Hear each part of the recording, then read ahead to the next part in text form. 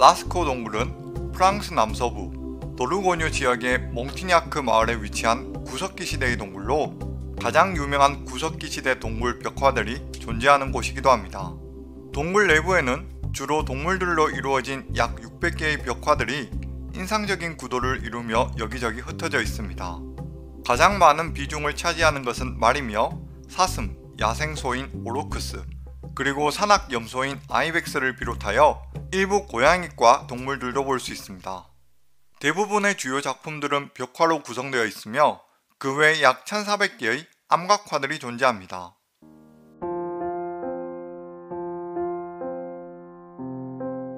기원전 15,000년 이전으로 거슬러 올라가는 이 예술작품들은 후기 구석기 시대에 속하며 당시 이 근방에 살고 있던 사람들의 섬세한 손으로 제작되었습니다.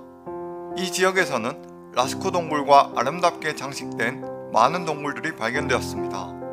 벽화들의 정확한 의미는 여전히 논의의 대상이 되고 있지만 의례적이거나 혹은 영적인 요소로 보는 견해가 우세합니다. 1940년 9월 12일 라스코 언덕에서 뛰어놀던 4명의 소년들은 함께 뛰어다니던 개가 갑자기 여우굴로 떨어진 것을 목격합니다.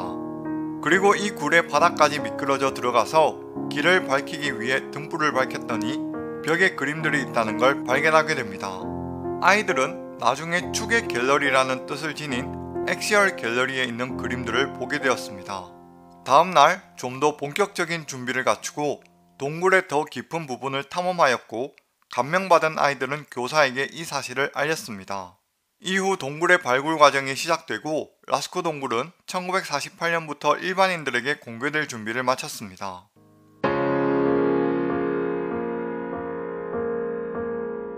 라스코 동굴의 벽화가 존재하기 이전 이미 기원전 4만여 년 전부터 해부학적 현생인류는 존재한다는 주장이 있습니다. 고고학 기록에 따르면 라스코를 포함하는 프랑스 남동부와 스페인 칸타브리아 산맥 사이 지역에 많은 사람들이 존재했다고 말합니다. 동굴에서는 일시적으로 활동했는데 이는 예술 창조를 위한 활동들로 추정하고 있습니다. 구석기 시대의 예술가들은 광물들을 색소로 사용하여 그림을 그려나갔고 주요 색상은 붉은색, 노란색, 검은색이었습니다. 붉은색은 붉은 점토와 황토 내에서 발견되는 적철석을 사용하였고 노란색은 철, 옥시, 수산화물, 검은색은 숯이나 망관, 산화물로 만들어졌습니다. 손가락이나 숯을 이용하여 그림을 그리고 털이나 이끼로 이루어진 붓으로 색소를 칠하거나 또는 속이 빈 뼈 등으로 벽에 직접 색소를 불어넣기도 했습니다. 작품은 동굴에 고르지 않은 벽에 그려지거나 조각되었는데 예술가들은 구도를 강화하기 위해 벽의 테두리와 곡선에 작업을 했습니다. 주로 동물들을 묘사하고 있지만 또 다른 형태로는 추상적 기호나 인물을 묘사하고 있습니다. 동물들 중에서는 말이 가장 많은 부분을 차지하고 있으며 사슴과 오로크스, 그리고 아이벡스와 들소들이 있습니다. 또한 사자나 곰 같은 소수의 육식 동물들도 존재하는데 이는 이 시대 사람들이 알고 있던 동물들을 그림으로 나타낸 것으로 예상하고 있습니다.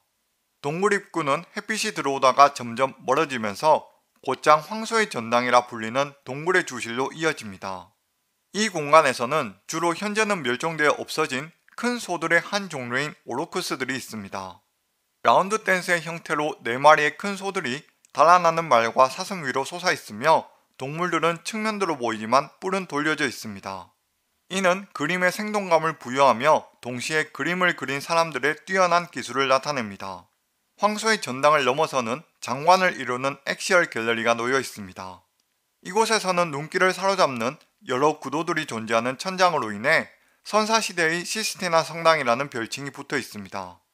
한쪽에는 거대한 검은 황소가, 다른 한쪽에는 발굽 밑에 그려진 일종의 격자무늬 위로 뛰어오르는 것처럼 보이는 암컷 오로크스가 있습니다. 발굽이 약간 뒤쪽으로 묘사된 말들은 시대를 앞서가는 원근법의 사용을 보여주기도 합니다. 라스코 동굴은 일반인에게 공개된 지 약 15년 후인 1963년쯤 예술품 보호에 어려움이 많아 폐쇄되었습니다. 이후 원본은 직접 보지 못하게 되었지만 원래의 동굴로부터 200m 떨어진 곳에 복제품을 만들어 방문자들을 위해 전시하고 있습니다. 오늘 영상에서는 구석기 시대 후기의 라스코 동굴 벽화에 대한 이야기로 정리해보았습니다. 그럼 끝까지 시청해주셔서 감사드리며 평안한 하루 보내세요.